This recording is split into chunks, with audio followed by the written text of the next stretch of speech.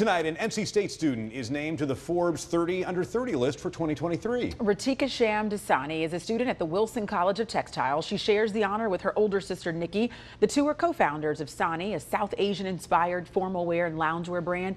They say their goal is to make South Asian clothing a part of mainstream fashion. Their clothes have been worn by the likes of Mindy Kaling, and in 2020, they became the first South Asian brand to sell apparel on Rent the Runway. Their products sold out within 48 hours. That's amazing. Some national recognition for them.